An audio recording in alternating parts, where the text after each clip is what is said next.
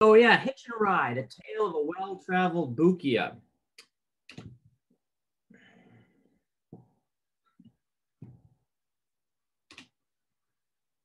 Well,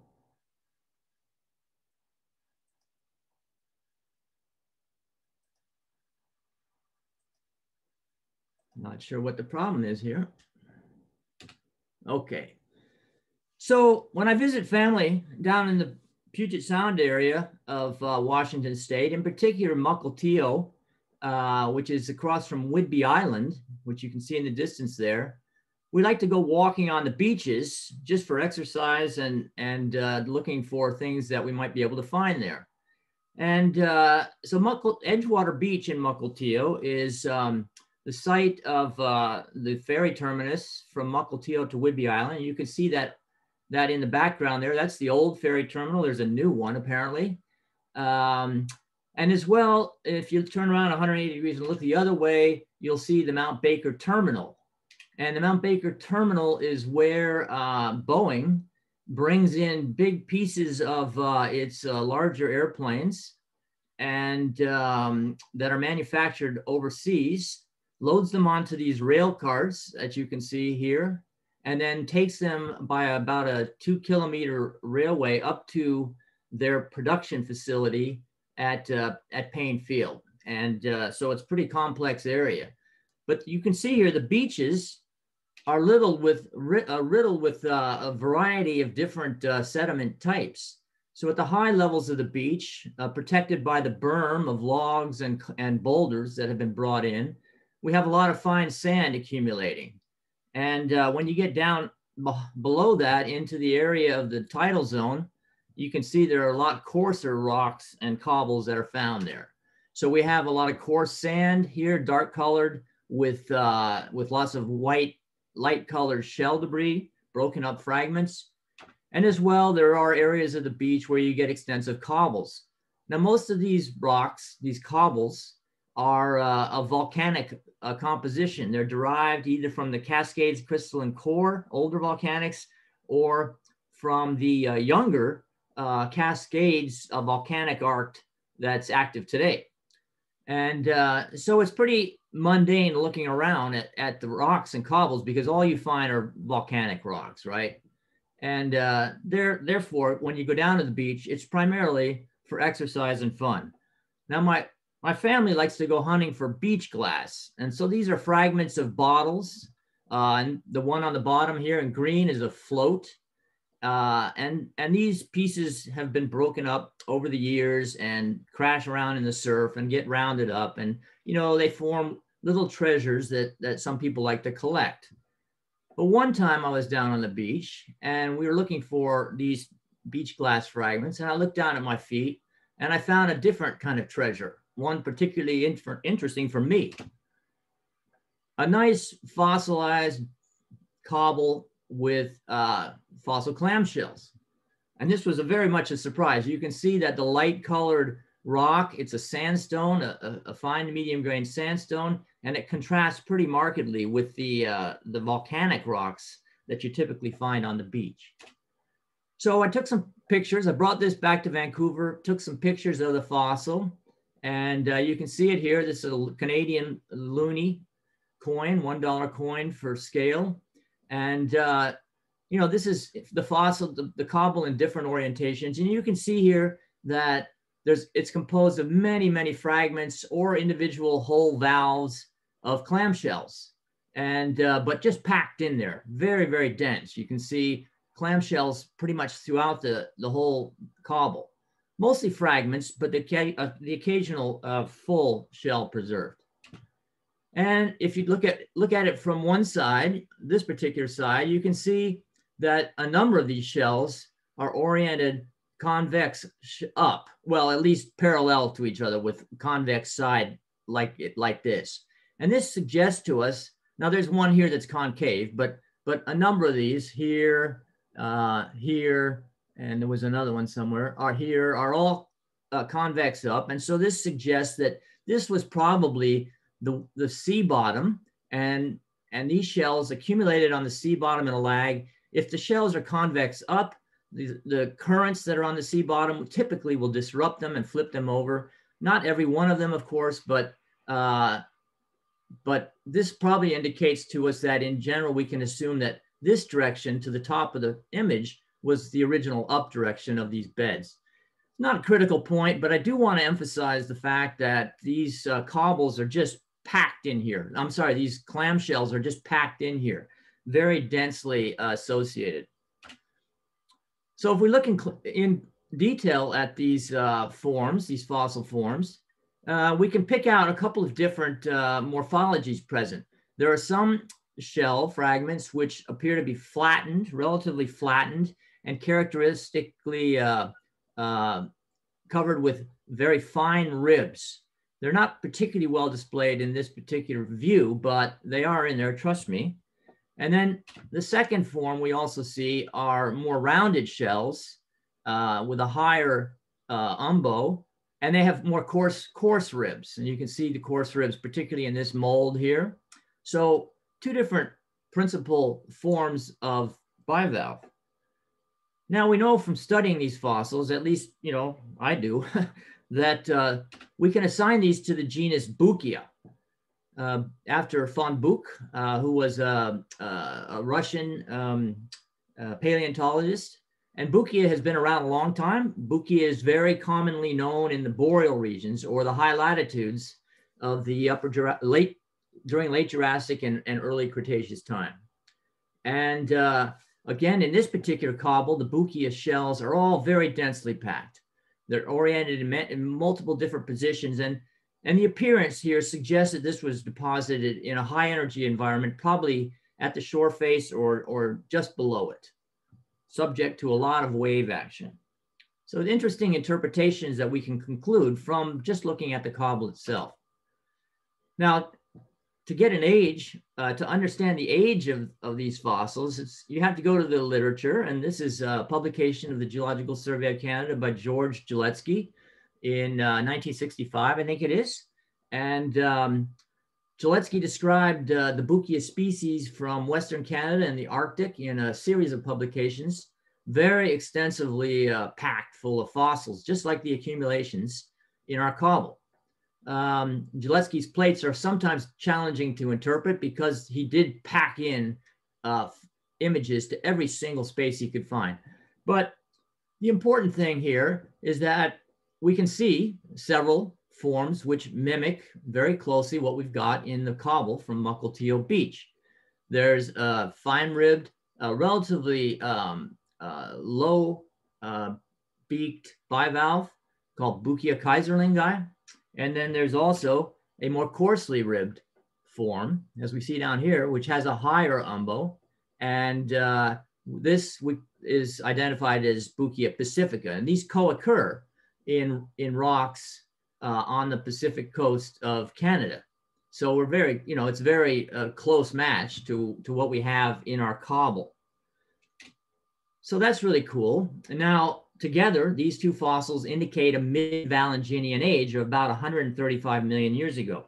So what does this mean? This is a little bit of geology lesson for those who don't follow geology in particular detail. And this is the geological time scale.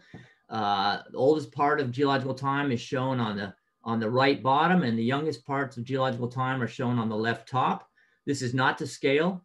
This is about 4 billion years right here, 3.5 billion years, and this is only about 145 million years on the left. But this part of the column here is what we typically encounter in looking at rocks from British Columbia and Pacific Northwest, right? The Paleozoic, Mesozoic, and Cenozoic. And so, you know, this is kind of a starting point. And if we look here for mid-Valanginian, I told you the age was, it's down here and where the yellow arrow is, and that is an age of about 135 million years, give or take. So what are these stages? What are these complicated names? Valanginian, Campanian, Santonian. Coniacian is my favorite. These names come from regions of the world where rocks with particular fossil assemblages are very well displayed. For instance, the Cambrian stage comes from the area of Champagne, France, which everybody knows is well known for more important things than its fossils, in particular, champagne. And again, my favorite is the Coniacian, which is also from Cognac, France, and home of cognac, very sophisticated wine. So each of these stages are characterized by their own unique fossil assemblages, and we use this information or these assemblages to successfully date successions of rock in around the world, essentially. And wherever we have fossils that we know are of Valanginian age, we can then say, well, we can correlate these rocks with the Valanginian stage in Europe or wherever that type section happens to be. Now, a little bit of a complication that we have in the Pacific region is that correlation to the European type sections is challenging because we don't necessarily have the same fossils over here. And if you look at a map of the Cretaceous world, the upper map shows the early Cretaceous, the lower map shows the late Cretaceous. You can see here that the Atlantic in early Cretaceous time was very incipient, hadn't been fully developed yet as a through migration route. That took until the late Cretaceous when seafloor spreading moved the continental masses of Africa and South America and Europe and North America far enough apart. But what these maps are interesting in showing is that, first of all, they're very land-based centric. And so, you know, these beautiful maps by Ron Blakey give us a wonderful view of what the world looked like topographically, but they're not really to scale. And the Pacific is vastly undershown here by scale, you know, relative to its size at that time. The Pacific was much bigger than it's shown here because this part of the world was smaller than it is today, right? So if we look at the Pacific region, even this map is expanded and doesn't really show the Pacific in true scale, but you can get a sense here that the current systems in the Pacific region were pretty much independent of those in Europe. And to get from the Pacific into the Europe region, fossils would have to go through the Arctic. And so it means that most of the fossils that evolved in the Pacific region really didn't get into Northwest Europe and vice versa. So that's a little bit of background about our Valanginian time period and the period of time in which our fossils lived. So how old was that cobble? 135 million years, right? But it's very interesting. We know it's a cobble. It's sitting on the beach. Where did it come from? And if you look at geological maps of Washington State, you'll find that rocks of this age are exposed in two areas. And Mukilteo Beach is down here. The two areas are first on a small locality in the San Juan Islands. These are the San Juan Islands here. And Speeden Island is a small island here, pretty bare, rock and grass, and bird sanctuary. And there are fossils there that contain, or rocks there that contain Buchia fossils. Now, unfortunately, the Buchia fossils that are there on Speeden Island are younger by a couple of million years than the mid-Valanginian forms we have. So they're different fossils, different fossil species. So we can rule out Speeden Island as a source for this cobble. So the other opportunity is in the Mount Baker region of Washington State, very close to the 49th parallel. This is the 49th parallel running through here. You can see that, you know, there's a transition at that border between the USA and Canada. And but in the Mount Baker area, again, the fossils, the Buchia fossils found there are a slightly younger. They're comparable in age to the Speeden Island succession. And they're also found individually in mudstone. So quite different appearance there as opposed to the Mukilteo beach cobble, which is hundreds of specimens all packed into an accumulation. So it doesn't seem the Mount Baker area is a likely source of these cobbles as well. So where do we have to find them? And an opportunity exists up in the Harrison Lake area. we look at the geology of the Harrison Lake, it's kind of interesting. There's a nice Mesozoic package of rocks preserved there, Triassic, Jurassic, and Cretaceous. And this geology was worked out by a fellow named Colin Crickmay in the 1920s, and then in more detail by Andrew Arthur, who was a student at University of British Columbia, who worked on these rocks in the late 80s and early 90s. And so Andrew developed this very detailed stratigraphic succession for Harrison Lake area. And in this particular interval of the early Cretaceous, he recognized what's called the Peninsula Formation of Valanginian age.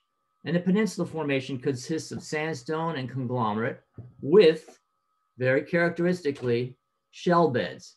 Now, this particular photo here is from Arthur's publication, and it's not that great, but you can see hundreds of these Buchia shells just sitting on the surface of this particular exposure.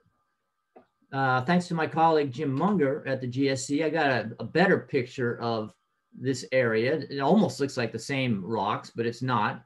But it is the same locality, and you can see here the clamshells much better displayed, and the different forms, relatively fine ribbed forms, and anyways, you'll have to take my word for it, but these are Buchia kaiserlingi and Buchia pacifica that comprise these shell beds in the Peninsula Formation.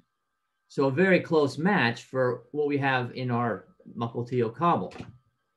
So that's pretty far away from Mukilteo. How did these fossils get down there? And the answer lies in Pleistocene glaciation. So during the Pleistocene, 10 to 25,000 years ago, approximately, ice covered vast areas of Canada, virtually all of Canada, not all of it. There were some corridors that remained ice-free, but for short periods of time, and moved southward down into northern United States as well. So this map here shows the extent of the Cordilleran ice sheet in southwestern Canada. And this map here shows this area right in here, okay? And you can see here that in British Columbia, the ice pushed south in two different areas, the Okanagan lobe here in west central Washington state, and then the Puget Sound lobe here in the Puget Sound area of Washington state. And this map on the left shows kind of generalized interpretations of the flow directions of the ice as it pushed to the south. Now, of course, the ice is was very thick in the central parts of the ice sheet, thousands of meters, and got progressively thinner as you got close to the edges of the ice sheet. But the ice is always in movement, and its direction of movement is controlled by the underlying topography and geology. So here we have a detailed map showing the Puget lobe and the locations of our important spots here. Everett, which is right around the corner from Mukilteo Beach, right here. Victoria, Vancouver's off the map to the north, as is Harrison Lake area, but you can see Mount Baker here. And Speeden Island would be this one right here. So this map on the right here shows you the thickness of the ice, and you can see that from a great thickness of 2,000 meters in south central British Columbia, it's thinning as you get to the margin of the lobe down to 300 meters here. So Mukilteo looks like it was under about 600 meters of ice during the maximum extent of the glaciation. So I really like this map. It's freely downloadable from Washington State Geology. I'm not a glacial geologist, but I think this is a really neat map because you can see here that there are many landforms that are found in Washington State and Puget Sound area that are based on or derived from the movement of the glaciers across the landscape. And you can see here these particularly elongate features, which are essentially recording the movement of the ice, the directions of travel of the ice as it advanced across the Puget Sound area. Just a really nice looking map. And so how does this work? I mean, you have the ice pushing across the landscape, and what happens is at the base of the glacier, the ice moves along and it grinds up, picks up, erodes rock off the bedrock. and picks it up and entrains it in the ice and carries it along. What unfortunately for fossils, if this happens, typically these rocks get ground up by the force of the ice, and they form like a glacial, fine glacial sediment at the base of the ice, which is characteristically clay-sized and silt-sized, and will often form the bright milky blue color that you see in glacial lakes today in the alpine regions. And that's due to the suspension of these really fine particles of rocks in these lakes that were originally derived from grinding up the basement underneath the glacier. So if our cobble had been picked up by one of these glaciers going over it, it probably would have been pulverized, right? So why didn't this happen? How can we have a nice cobble, a large cobble with all these fossils preserved in it? And the answer, I would suggest, is that the cobble was carried in a medial moraine down through the ice field. And medial moraines, well, when a glacier is traveling down through a mountain valley, you have the ice traveling down the center of the valley, and to the sides, debris rolls down off the mountains and accumulates in deposits we call lateral moraines, lateral to the side, at the sides of the glaciers. And when two glaciers converge, join together, their lateral moraines converge, and that becomes a medial moraine because that moraine is now within the body of the ice as opposed to at the side. So I would suggest that this cobble probably fell off of a hill here adjacent to the ice in southwestern BC, and then ended it in a lateral moraine. As the ice moved south towards Puget Sound, it coalesced with other glaciers, and the cobble then traveled in a medial moraine down to the Mukilteo area, where once the ice melted and receded, the cobble was left on the shoreline. So it's a plausible story, isn't it? A cobble of ancient Buchia clams hitchhikes from southern British Columbia to Washington State, and they only had to quarantine for 135 million years.